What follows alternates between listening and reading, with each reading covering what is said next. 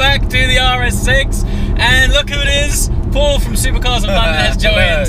This is the first time the RS6 is actually featured in 2017. So, thanks for being part of that. So much for your daily. Yeah, I know.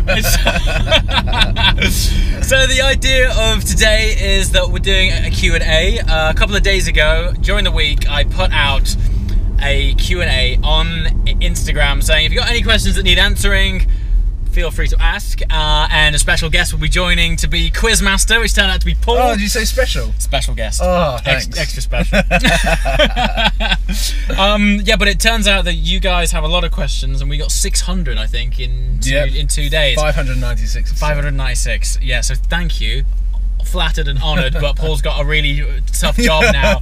So yeah, the premise of this video is Paul's going to pick them out at random. He's had a flick through earlier. He's going to cherry pick them out, I think, as he flicks through. Yeah, this is going to be a difficult edit for you. It really is. Yeah. So, fire away. Fire away. Okay. Yeah. So, question number 1 from Wicker 10. Wicker 10. WEKERR 10. Okay. Out of your cars, which one are you most excited to road trip? LT. Because you haven't done it. Because I haven't done it yet. Absolutely, without a shadow of a doubt, the LT.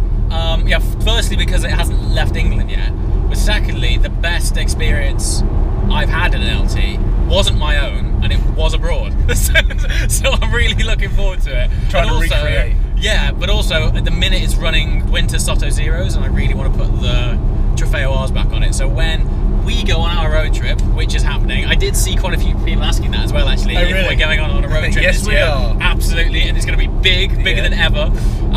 Yeah, so it's going to be an excuse to put the Trofeo R's on the LT and get it into Europe. So that's it. It's going to definitely LT. Insane. Yeah. Mr. DK commented, the new GT4 RS may be announced soon. Would that be a limited edition special you might be interested in? Well, I mean, it's bold to speculate that that car is going to exist. Yeah, I did see an article this morning that was like, ooh, could this thing exist? For me, I'm like, if they were... So the only way for me that they could take a GT4 and make it an RS would be to put an actual GT series engine in it, so the engine from the 991 GT3, and potentially twin clutch it, or maybe leave it a manual. But what I've always said, if you're putting that engine in, then it's going to be too fast for a manual box. Yeah, but I've also always said that if they put that engine in a Cayman, oh yeah, goodbye.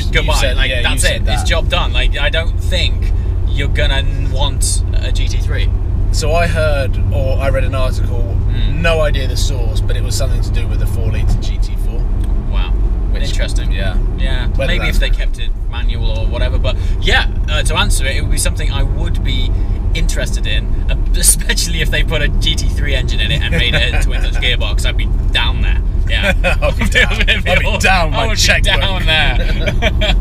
Okay, Alfie_Hankins commented, could the 2018 F12 replacement being revealed at Geneva replace your F12? The $1 million question, Alfie. Well, what do you think, man? Oh, my McLaren dealer's calling right now. Literally, you couldn't time that any better. Speak to you later, Nick. So, F12 replacement, coming to Geneva. Could it replace my F12? So, the F12's in a bit of limbo right now, because I got in it 3 weeks ago and realised that I hadn't driven it for 4 weeks, and that was just to move it to get the LT out. And I haven't driven it since then. So for me, I'm a little bit like, why would I get a more expensive version of something that I'm not driving right now? Yeah. So potentially, maybe further down the line when they start to appear on the pre-owned market. Yeah. Potentially. But right now, I'm even considering selling my own F12 because I don't drive it that much. So, in short, no. But not because I don't think it's going to be great. It's just because I'm getting more enjoyment out of other cars. At this present day. At this present moment in time, no. So, yeah, that's... Would the F12 replacement replace my F12? Nah. No? No, I I like my F12. Yeah. Yeah. So I don't keep it on YouTube. You just keep it there. You got one of those stickers on the back of your car. My other car's an F12. Honest. Serayan, Seyuran 21. How did you start your YouTube channel, and how long did it take you to buy your first supercar? So that's probably the wrong. A bit of a wrong way round, actually. So I'm going to try and condense this history as much as I can. Paul himself, Sam, and Tim, aka Shmee, were a big factor in me starting, because I would hang out with them on occasion. We did our first road trip together when Paul had his R8. And you know, they'd be like, well, when are you going to pick up a camera and start? And I was like, you know, I'm happy to get involved with you guys, but I'm not sure if the camera thing's for me.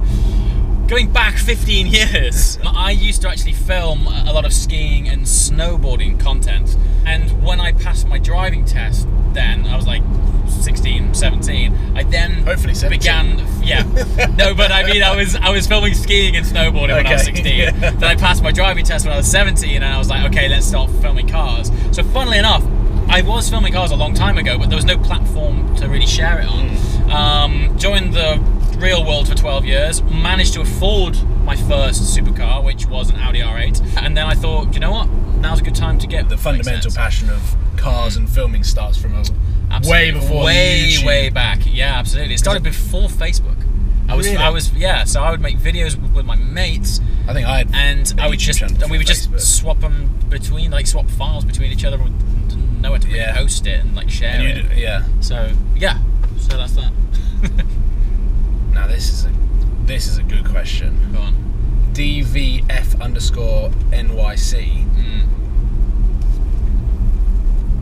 What? Oh, nervous. Nervous. This is funny when you have no idea. In capital letters, don't know the real you. What have you sacrificed to now have this as your main career? Question mark. Bold. But do you know what? I actually think you'd probably be better to answer that, because you've been. How long have you been doing this for? Supercars of London's been going since 2008, and my predecessor to Supercars of London was going from 2006. Wow, so you've been in the game. So I've not necessarily sacrificed anything out of a main career, because in a weird way YouTube has taken that path where it is my career or job or something that earns me money to live and have soup for dinner. But I mean, I don't really know what I've sacrificed, because it's all that I know. So my take on this is, so I had a business life pre-YouTube. I honestly work harder at YouTube. And what I mean by that is, because it's your passion, you don't feel like you're working. It doesn't feel like working, and it doesn't feel like sacrifice when mates say to me, oh, we're all going out. I'm like, I'm going to go film. You know what I mean? It's like, some might say that my social life has been affected. Because, I mean, looking back on last year, I've missed birthdays, christenings, family gatherings. But selfishly, I know where I'd rather be. I hope none of your family watches. Hold on a minute. And I'm going to drive a supercar up the side of a volcano, which literally happened last year, or go and eat some birthday cake. So sacrifices generally have more been sort of social occasions and time, sleep. That's definitely. There's been so much travel that I feel like, I mean, January I was in England for 5 days, and between that was just pure travel, so I get worn out a lot. And there's lots of late nights. I think you'll vouch for this. People only see the end result of what the tip of the iceberg, and it's the glorious, beautiful, polished tip. Sometimes on my part. But sometimes to make a 12-minute video, you've been traveling for a day to get to a different country. You've stayed in a crap hotel to wake up at 4 in the morning and start when it's dark, just so you can wake up at the top of a mountain. That's what I would say is, when I say I've worked harder on stuff, it's because I would never have in a million years have dreamt that I would go that far out of my way to make a 10-minute clip. I think my biggest example is when Monaco Top Marks is on, which is like a 7-day intense filming cycle of waking up at 8 o'clock in the morning, filming until 6 p.m, going back up, changing, going back down for dinner with our cameras fully charged. You have to, because the cars are out at Because night. the cars are back out at night. You get back at 1 a.m. and you're editing till 3 a.m, uploading it on pretty dodgy Wi-Fi and doing it all again. All over again. And it is total chaos and carnage, and the 15 minutes on the YouTube is incredible, and I love watching back the memories that we've made out there, but that bit that no one else sees, I sometimes wish that there was a camera following us 24/7. Yes. Just so that everyone was a good behind the scenes of a day in the life of a YouTuber. Yeah. Would be interesting, but actually... But made by someone else. Made by someone else. But yeah, like a sort of documentary series on it, but actually like a good chunk of it would be boring because you're sat in front of a laptop for like 4 hours. Yeah. And then you go down for dinner and people are like, oh, here comes the really stimulating conversation. Yeah, that's a YouTubers around a table is the most antisocial thing ever. As soon as you sit down, excuse me, can I have a Coke and the Wi-Fi password? No, it's Wi-Fi password and a Coke. And then chips on my pizza. Everyone goes... Yeah, so yeah, I would say biggest thing, time and social life. Yeah. Felix Yanes Balka, what car shocked / impressed you the most on your very first drive with it? I mean, I know the answer already. Well, LT, like without a shadow of a doubt. If you haven't watched that clip, go back. Sort of middle of last year, it was my first drive in a 675 LT Spider.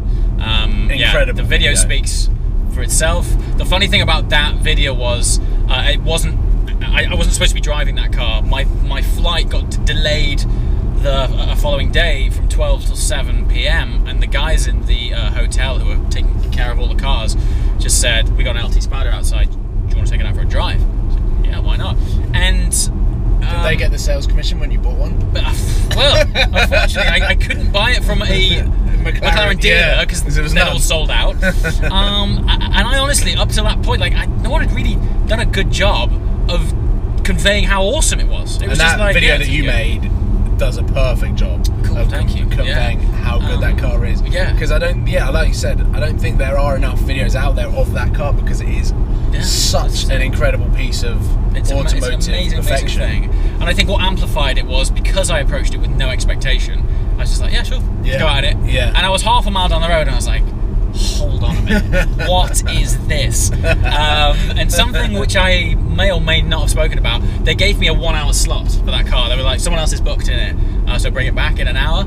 I was approaching the hotel, coming back after my hour's drive, and I'm just approaching the hotel, and I was like, I'm not ready for this, and I turned around, and I went away for an extra hour.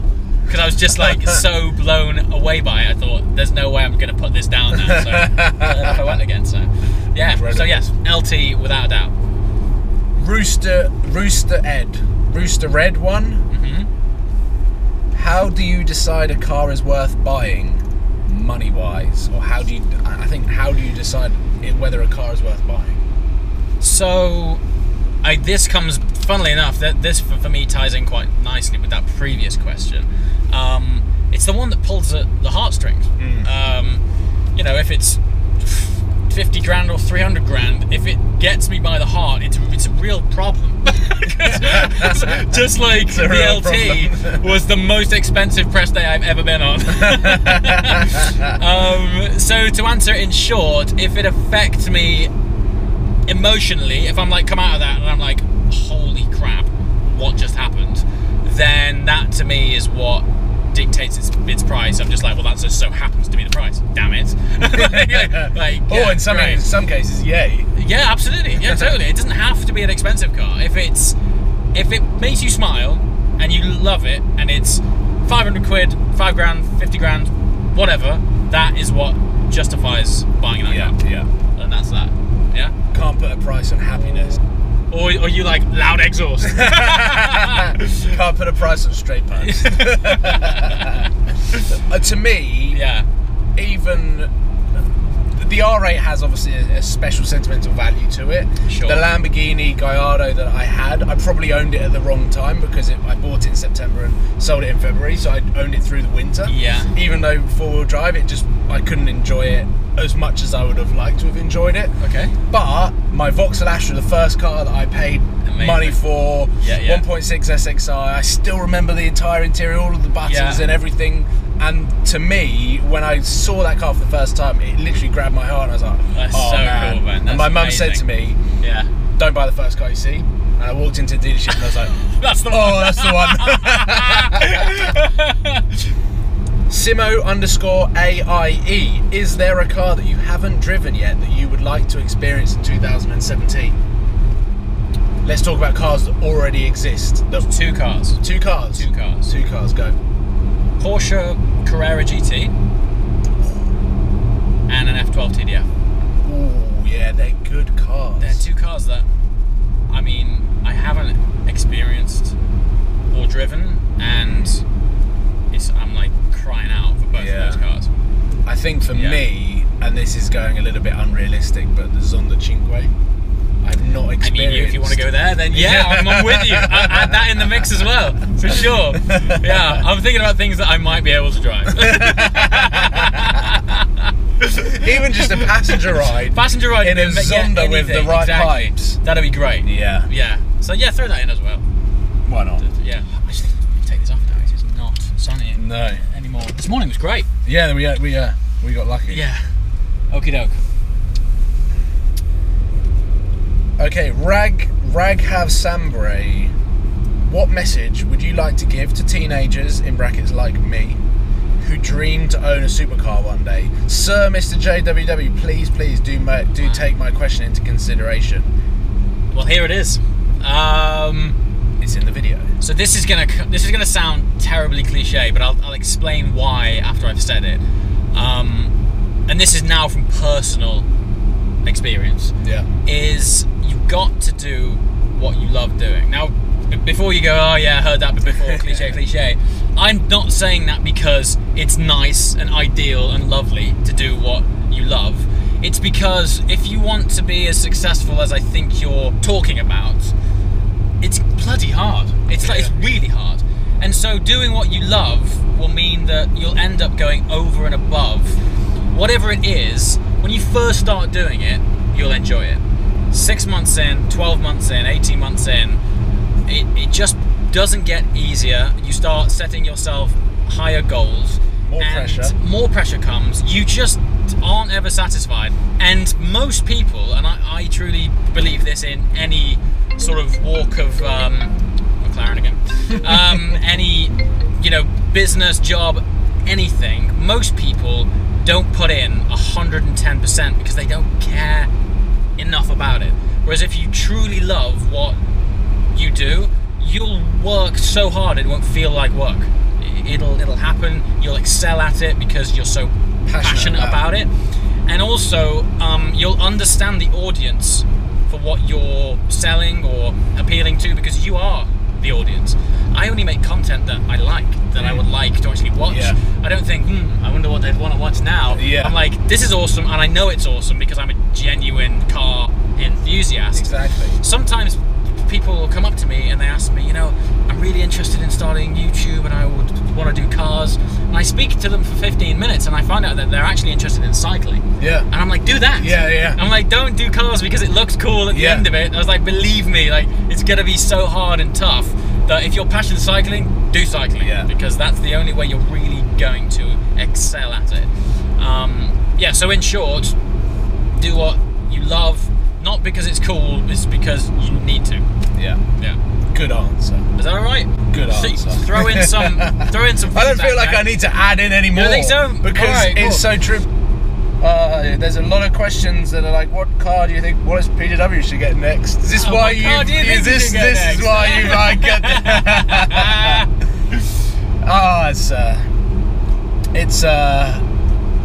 It's going to be a Lamborghini. That's that. Is that? Took the words out of my mouth. Yeah. Okay, cool. I'm glad we're on the same page about that one. Yeah, I'm excited. I'm excited because obviously I don't feel like I did the Lamborghini ownership justice the first time round. All right. It was a dream of mine to own one before I turned 25 years old. I did that. To me, that is literally a life goal. That is a hell of a box to tick. It was an incredible moment that I still watch back on that video because it just sort of still to this day overwhelms me that actually happened. But then what happened after that, the 2-week trip that we had in Monaco, unbelievable. So special. And then I took it back to England, and it rained, and it was cold, and the car sat there, and I freaked out, and I had the opportunity to sell it. And that's what happened. And so now, I am 100% focused, dedicated, and passionate about documenting Lamborghini ownership to its full. I'm excited. DB11. That is a DB11. Wow. V12, VJJ. Who'd have thought it? It's the same spec as yours as well. Mine? Yeah, yours. The one I borrowed. You know what I mean. The one you filmed with, Sirius_Blatt. If each of your cars was a person from history or popular culture, who would they be? That is a mad question that is going to be fun to answer. So, I'm approaching this from the characters of the cars. So, starting with the McLaren, because it's quite calculated and scientific. Yeah. I'm going to go with Einstein. Nice. Yeah. Bit flamboyant too with his hair. Exactly, yeah, exactly. A bit crazy. Yeah. But still calculated. Yeah. F12, I'm gonna go with like Berlusconi because it's flamboyant and fabulous, but every now and again it tries to kill you. That is good. Many moments where it's trying to kill you too. Yeah. And the Porsche, I kind of feel like the GT3 is a little bit like Clark Kent, because like Clark Kent is a serious guy in a suit, dedicated with his glasses on, understated, but then take his clothes off, all hell breaks loose. All hell breaks loose. Yeah. Like with the shark, like with Sharkworks, it's unleash this superhero power that the GT3 has, which is its engine. I like it. I like that. So there you go. Yeah. Good question. Okay, I'm scrolling a lot, and the same sort of subject is appearing quite a lot, and I think this is after a couple of videos that you filmed. Sure. A lot of people asking like, what's happening? You were replacing the F12, like the GT3, what's going on with these two cars? So rather than pick one specific person, let's just, I suppose, finish on that. What is your thoughts and plans for the F12 and GT3? So as I mentioned earlier, the F12 I'm just not driving right now. Not because it's a bad car. I mean, it's phenomenal. But right now I'm just getting more enjoyment out of rear-engine cars. Yeah. You know, as people who watch the channel regularly may or may not know that I genuinely daily the GT3. Yeah. Because it is fantastic, and it just gives me more of what I want out of a sports car. The best thing about the F12 is the way it looks and the way it sounds. But unfortunately, most of the time in England, just the environment and road conditions aren't conducive to exploiting the potential of that car. Yeah. That's not to say that I want to drive like a bat out of hell all the time. What I mean is that it reaches this area of its range of performance where grip becomes an issue, is what I would say. And so I actually find when I get in the F12 that I drive it pretty steady. So when I'm in it, I feel like I'm kind of wasting this car. Yeah. I'm only driving 10% of what it can do. And I think really the main reason that I haven't driven that car a lot lately is because, you know, since September, weather's been terrible. Yeah. And the F12 in that weather, I drive like Miss Daisy. Yeah. So it just doesn't compel me to get in it. Now, on top of that, I would probably be more inclined to keep that car if there wasn't a new F12 coming out soon. Now, as we've addressed earlier, I won't be buying one, I don't think, because I'm not driving the one I've got now. So I don't think silly to replace it for in spending so much more money on the same, you know, platform. When I'm probably going to be spending a good chunk of my time in Europe in the LT anyway. Yeah. So chances are I am seriously considering selling the F12. In short. I wonder how many comments would be, Porsche buy the F12? Porsche, yeah, maybe. GT3, the opposite, but still similar. And let me explain. Opposite, I drive it all the time, and what I mean by that is I've done 20,000 miles in 12 months, and it's been a phenomenal car. But it's been a YouTube car from day one. The channel introduced, it had its wrap on there, we've had road trips, and I've done so much with that car that I think it's time for a change. So there is new cars coming this year, which I shan't mention yet because it keeps I can't even have an input, guys. I don't even know. True. So while there might be 1 or 2 cars going, there is also 1 or 2 cars coming. Exciting times. But they've both been fantastic. But we're in a new year, new adventures, new cars. New year, new me. Yeah, awesome. Garage. Well, I mean, we've covered some decent topics. Hopefully, my question asking ability has been good enough for your video. Quizmaster speciality, mate. Yeah, it's been awesome. Quizmaster speciality. A perter or not? Yeah, I wouldn't get that far. Oh, damn. Cool. As always, guys, thank you for watching. If you have been living under a rock for a while and you haven't subscribed to Paul's channel, visit Supercars of London, and we'll see you next time. Thanks for watching. Ciao. See you later, guys.